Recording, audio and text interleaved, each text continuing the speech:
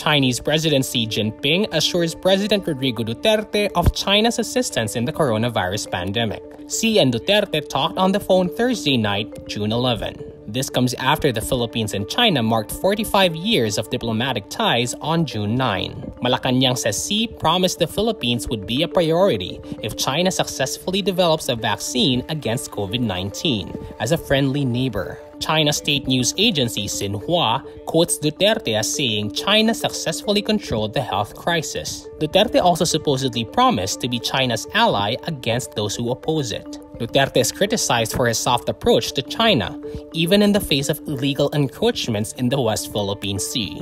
Meantime, a vaccine developed by U.S. biotech firm Moderna is also in the works. The firm says it will enter the third and final stage of its clinical trial in July with 30,000 participants. Meanwhile, Mayor Junard Chan of Lapu-Lapu City in Cebu announces he tested positive for the novel coronavirus. I am confident that I will be back very soon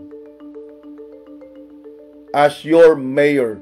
Chan says he is asymptomatic. As of June 12, the Department of Health reported a total of 24,787 confirmed COVID-19 cases nationwide, 1,552 deaths, and 5,454 recoveries.